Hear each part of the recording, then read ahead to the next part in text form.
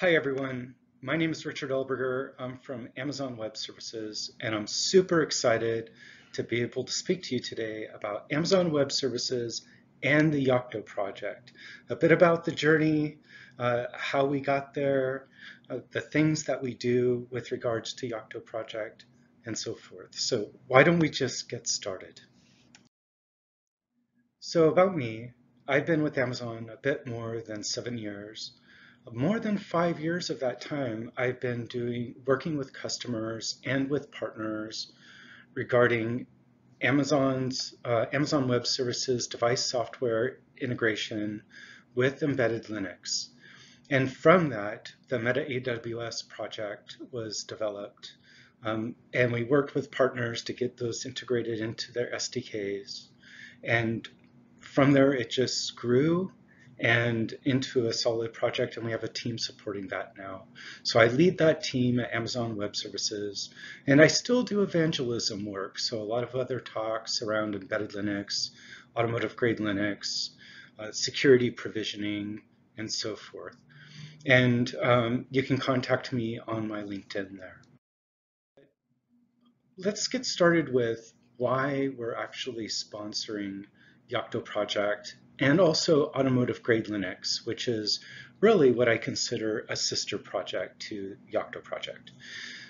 So when I first started working with Yocto Project, I found that many customers were using it in anger to develop their products, and I felt that we just needed a tighter working relationship with the Yocto Project from both understanding where the Yocto Project is going, keeping up to date, and so forth, but also being able to provide things back to the Yocto Project in terms of evangelism, helping customers build on the AWS cloud, and also where we can contribute back to the Yocto Project. I think you may have learned a little bit about that with Thomas Rue's talk during the same summit. So it's been really great. We started off with the Platinum membership, and we did the same for automotive grade Linux. And in doing so, we were able to assert how important we feel the Yocto project is to our customers who are building products using microprocessor profile processors to deliver their products. So in doing that, we actually took a bigger picture view. It's not just about getting the software onto the root file system, getting it configured so it can run out of the box, or helping customers integrate the SDKs or anything else into their applications. But we also found that there were other areas that Amazon Web Services could help customers accelerate their delivery of their Yocto project custom distribution, and also maintain that over its lifetime, just because of the sheer scale and the ability to globally distribute works across the world, where workers are now distributed across the world, and customers are distributed across the world. So especially in the IoT, we found out it's really important to have a much wider view, not just specifically saying, hey, let's install a particular software package. We really wanted to extend that out. And that's what I'm going to be talking about throughout this talk, is how we help customers evaluate, integrate, deliver, and maintain embedded Linux distributions that are built with the Yocto project. So how I like to discuss the recipes that we're providing in Meta AWS that helps our customers deliver AWS device software to their custom Linux distributions is by putting them roughly into three basic categories. The first category is software development kits, where customers will take the APIs and integrate those into their applications. And there's a couple of approaches that customers can take to make that happen. And I'll discuss that later in the deck.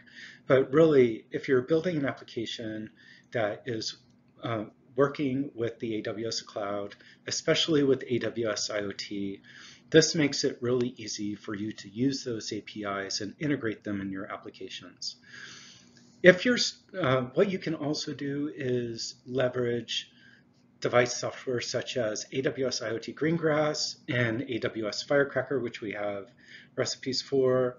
And this is really a whole middleware system or micro VM management system that allows you to better componentize your applications and more fluidly distribute those applications on edge devices that connect to the AWS cloud.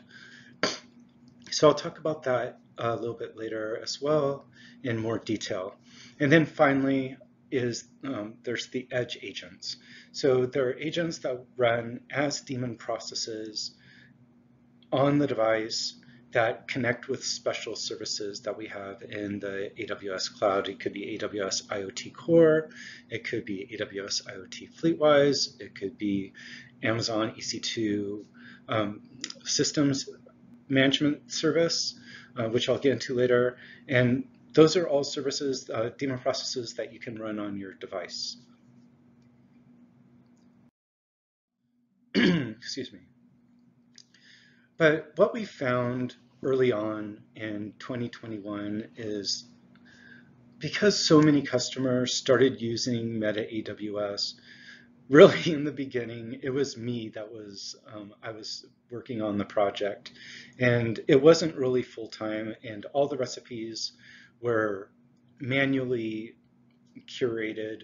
I would go in and manually upgrade the recipes myself and manually test those recipes myself. And it really wasn't really a scalable solution.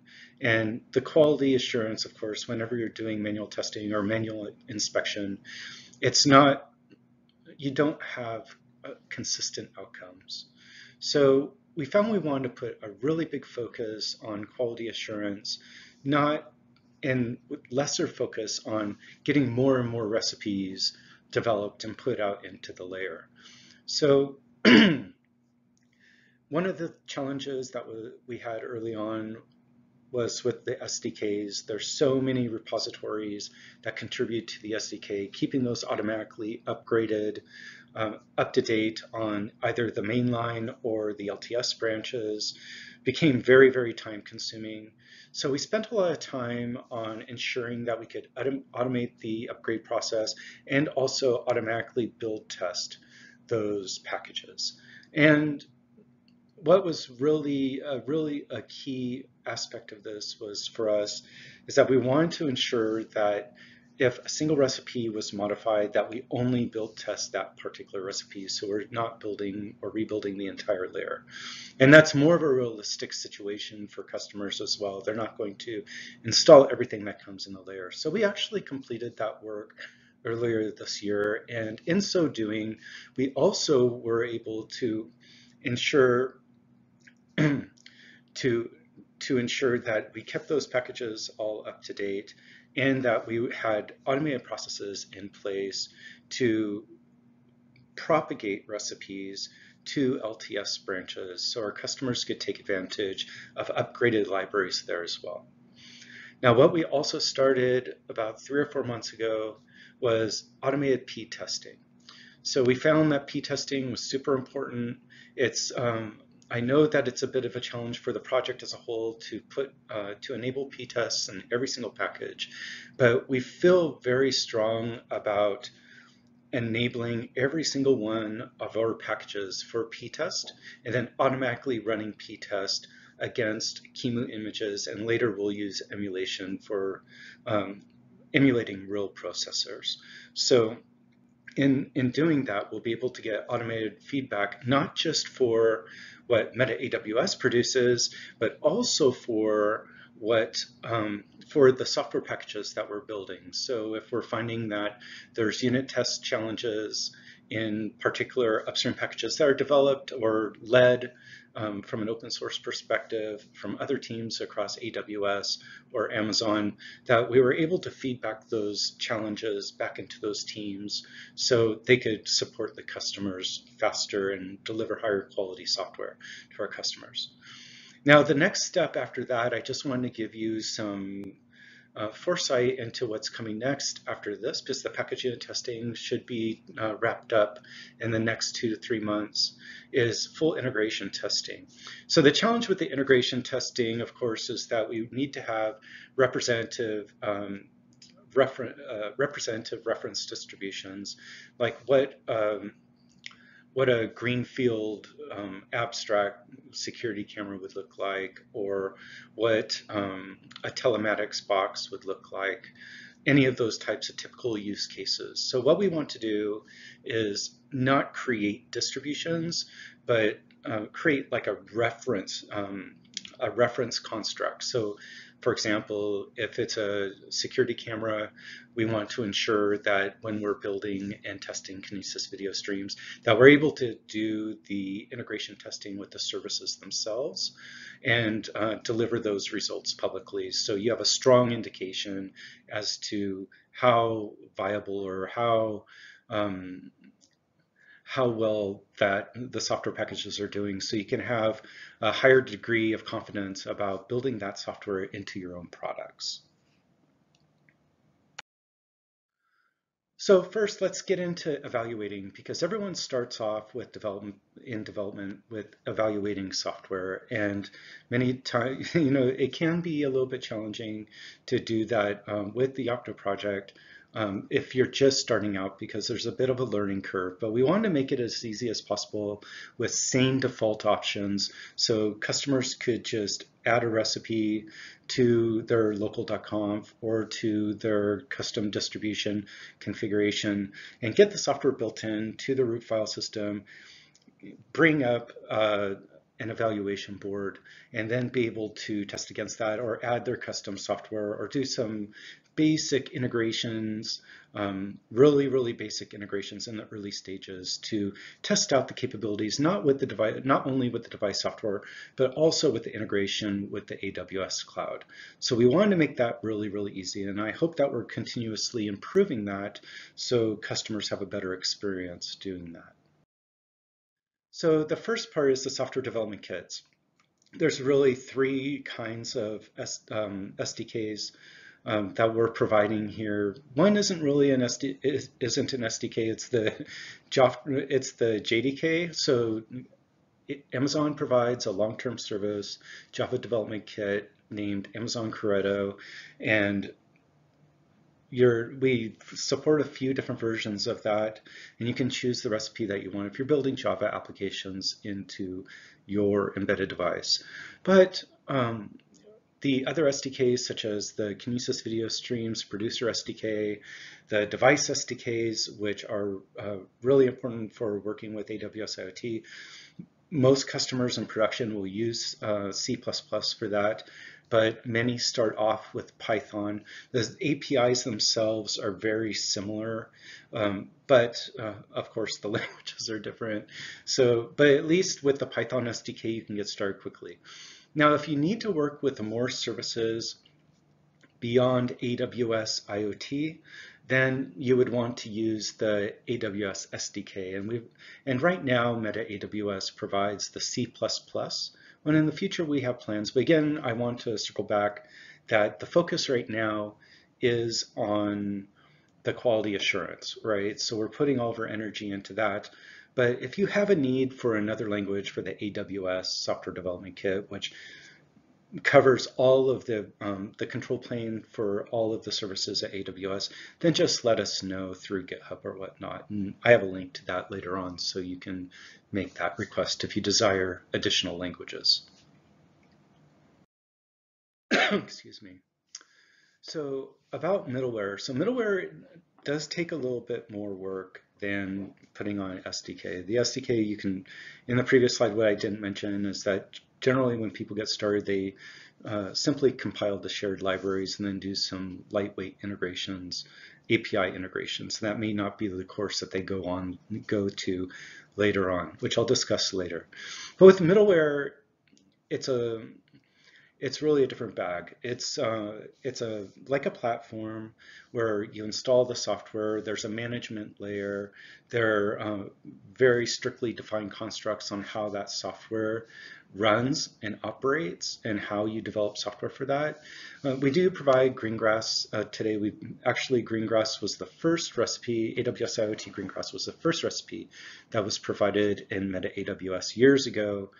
And but now we are focused on AWS IoT Greengrass version 2, which is Java-based, and just the nucleus and supporting containers are Java-based. You can develop your custom components for Greengrass and other languages as well. But this, for evaluating, we install the binary from the GitHub repository release that Greengrass provides to simply get that set up, run under your daemon process, and you can start developing right away on your own workstation using the Greengrass development kit to develop components and get them shifted over to your EVB, your evaluation board, so you can start seeing how Greengrass is working and how you can integrate your applications with that, which is the next step. Firecracker is another area that has been generating a lot of excitement. It provides a compute manager effectively where you can run micro VMs. And this is the underlying technology for AWS Lambda, which is a hugely popular serverless service, which is in the AWS cloud. So it's the same underlying software that manages the compute aspect of it. And you can actually run this on your device and provide micro VMs that run under that context. So we provide the recipes for Firecracker as well. Again, this is just the management layer, and you do have to distribute the micro VMs that you build yourself to the device. So the last category is the device edge agents. We do provide a few more that are listed here, lesser used ones. But the one that we provide first is AWS IoT Device Client, which showcases all of the services that AWS IoT provides, job management, fleet management, telematics, all that sort of stuff. And what's really, really great is that out of the box in the recipe, it runs under systemd and it just hums along. And you just have to do some minor configuration in order to do like your application specific telematics or whatnot. So this is a really easy way to get started integrating with AWS IoT Core to send telematics, like if you're just doing some basic sensor readings or whatnot. It's a great way to get started.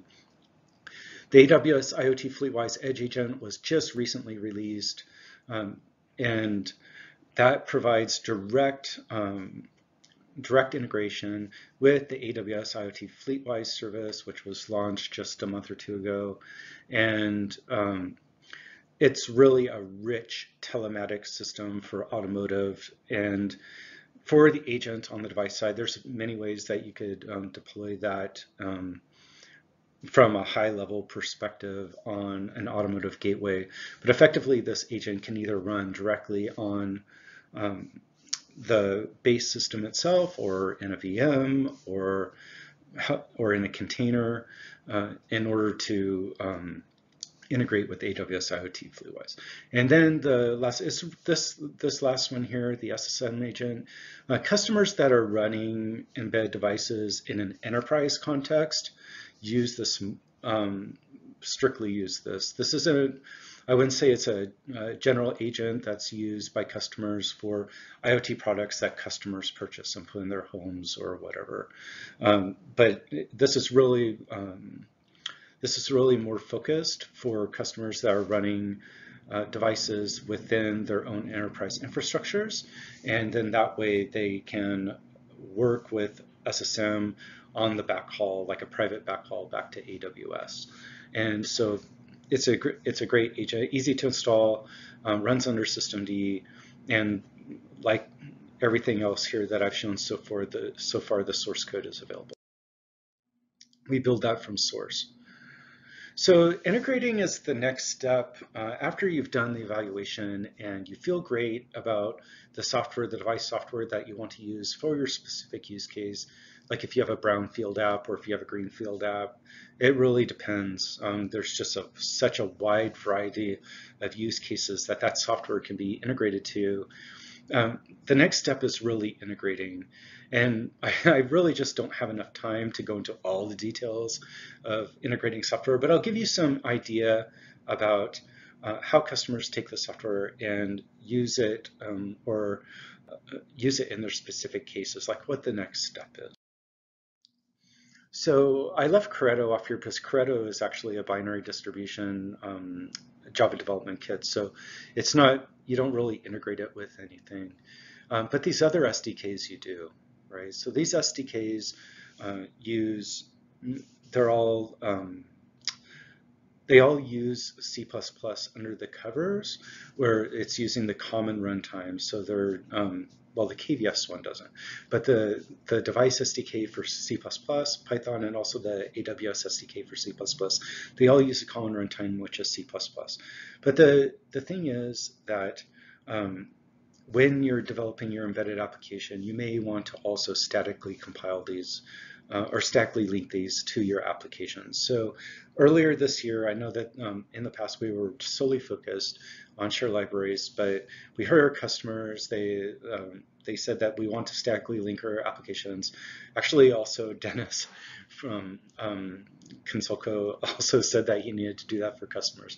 So what we did is that we fixed that, and earlier this year, we provide the capability to also statically link that work to your application. So that in doing so, we also, there's a separate part that we really focused on getting fixed for customers, was getting those SDKs usable in the context of Yocto SDK and eSDK. We found that was super important. So, so developers could locally compile their applications, compile and link their applications in an SDK context, the Yocto SDK context, and then get those bits transferred over to the device under test. So we put a lot of focus on that, and that really eases the integration part with these SDKs. Integrating with device middleware is a much, I would say, longer task. Like Greengrass is middleware that's more tightly coupled with the AWS cloud. It provides the capability to dynamically update software onto the device. You have to use a volatile file system and all that kind of stuff in order for it to work effectively. And so you have to integrate your development processes with the cloud so you can deliver from the cloud and that sort of thing. And the same thing would go for Firecracker, because ultimately you'll want to be able to deliver those things from the cloud as well. So a lot of the focus for integrating on the middleware side is encapsulating your code into the constructs, either it's a micro VM or it's a Greengrass component, ensuring that communication pathways are working properly, especially with Greengrass, with the inter-process call mechanisms, and then getting the workflow facilitated via the cloud. So that's most of the integration work that happens from a middleware perspective. And then finally, there's integrating device edge agents. There's really not much to do here, right? These are just agents that they run under systemd on your device, and they can come as is. But with AWS IoT Device Client, there's a lot of features, and you're able to tune those features to turn them on and off using package config. So we did that work within the recipe, so customers can just like say, oh, I just want to do telematics, I don't want to do fleet management, or even vice versa. Also with Device Client, this is really a representative app on how to use the SDKs, the device SDKs. So you can even lift and shift that code from the Device Client into your own app to accelerate your delivery. So the next couple of sections is it's areas that I've been talking about for the last couple of years with probably 3 years with customers about doing continuous integration and continuous delivery through the AWS cloud. So I'm just going to be a little bit lightweight here because we don't have the time to go through all the details today. But I want to give you some indication about how you can take advantage of the scale of the cloud, only pay for what you use in order to deliver your embedded Linux distributions from the AWS cloud. So the first part is enabling p-test and hardware and loop testing from the cloud perspective. When you're building cloud up in the cloud using code build, you can use a really high octane system with, say, 84 cores to build your distribution. Usually what we see is the time it takes to build a distribution from scratch up in the AWS cloud using that it's like a factor of 10 faster than what we see on-prem. So in data centers, on local data centers. And when you're able to do that, you're able to save a lot of time, so you're able to deliver faster. But it's not just that, you're able to actually deliver it cheaper than actually housing your own infrastructure in a data center with all the ancillary costs, management costs, and so forth.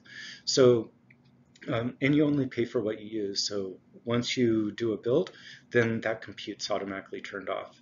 So with hardware and loop testing, you can automatically distribute that to S3 after it's built. This is something that comes with, it's an automatic function with code build. And then use a system called storage gateway to distribute that to any number of endpoints or testing centers that you may have. And that transparently enables you to shift distributions down to the edge and then use local file gateways, which could be, which is something that AWS provides to you as part of the AWS Storage Gateway service. And you can communicate to that over NFS or CIFS and to facilitate your testing. And that will actually improve or accelerate the transfer of the assets from the cloud down to the edge for your hardware and loop testing. And then once you do that, you can use a couple of different triggering mechanisms to actually invoke the test after the transfer completes down to the edge, and then you can use any testing framework that you wish to from that point.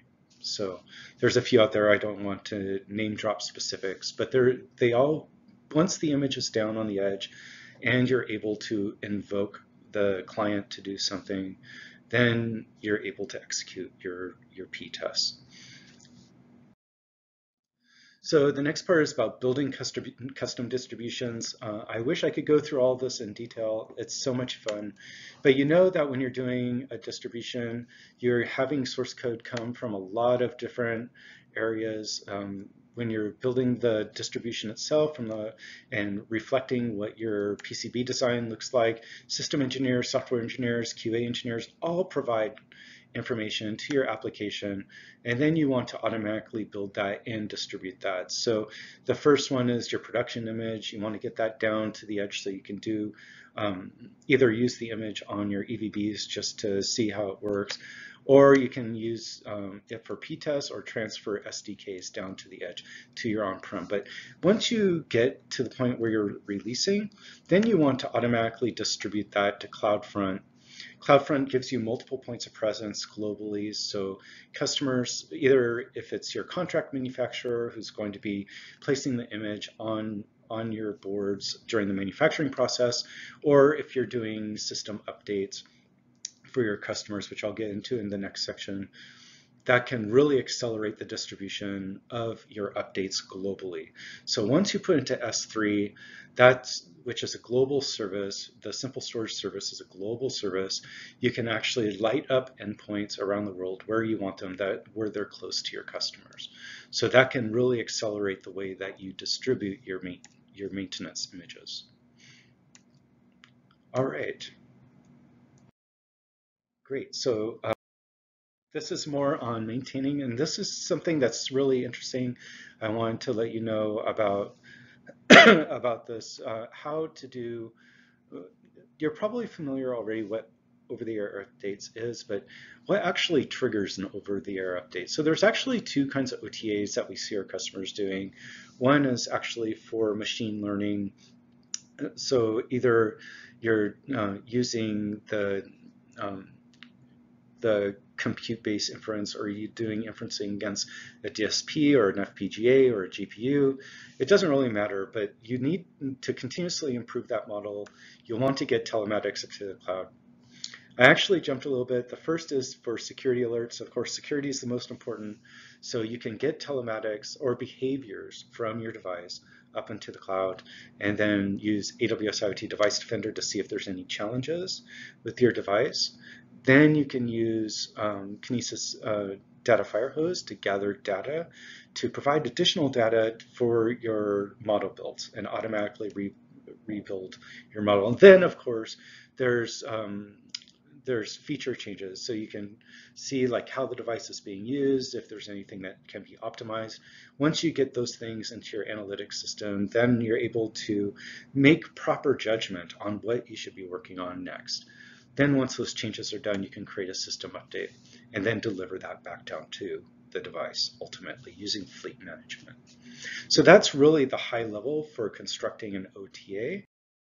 On the next part, what we want to show is, well, how do we actually get that done? So code build again is the way that you would actually create a system update and stage that again into Amazon S3, which is fronted by CloudFront globally.